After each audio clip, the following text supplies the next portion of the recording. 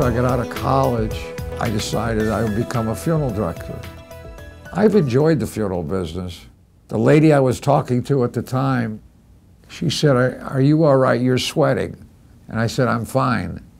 Then he was on the floor. And I must have been on the floor the next thing, and she called 911, and they took me out. This branch here, which is the middle cerebral artery branch, is blocked by a blood clot. Mr. Packer, when he presented to the ER, he was very confused. He had a facial droop. He couldn't speak. He couldn't really understand commands.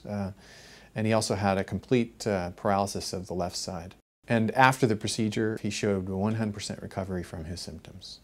This type of stroke is where there's an artery within the brain that is blocked, usually by a clot, and which stops flow to that part of the brain. And so that part of the brain begins to be injured and die. With stroke intervention, the objective is to open that artery back up before the brain that's supplied by that artery distribution is permanently injured. You guide the very small catheter over a wire using those x-rays to guide it all the way into the brain to the point where that clot is, where that blockage is, and you basically grab a hold of it and you pull the clot out, opening the artery back up and restoring flow to that part of the brain. With large strokes, it was very common that patients never got better. It became permanent very quickly. With stroke intervention, they take those patients that would not get better, and 25% of them do get better. That is actually a big number, considering that before there were 0.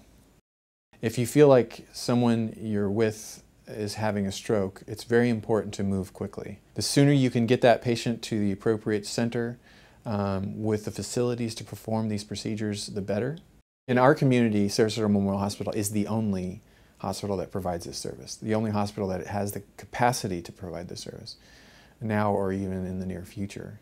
Well, I think it's a miracle that he's still here. He was completely paralyzed on the left side of his body, and after the surgery the next day, they were amazed of how he came back.